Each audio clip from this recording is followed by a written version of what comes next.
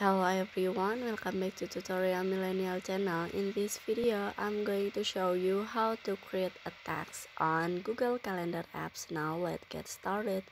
First, open your Google Calendar apps, and then for the make a text, you just click on the plus icon at the bottom.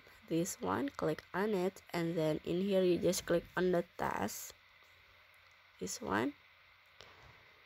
And then in here you can add the title of the text, maybe just a photo shoot like this, and then in here you just click on all days or for 1 days, and then if you just for 1 days you can click in here for the set the date, maybe this one for the 10 o'clock a.m. to or p.m. this one to a.m. and then in here you just click on the OK.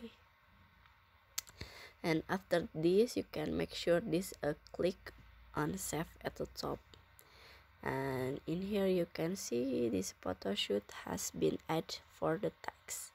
And I hope you found this video to be helpful. If you enjoy with the content, please consider like, comment, and subscribe down below. Bye bye.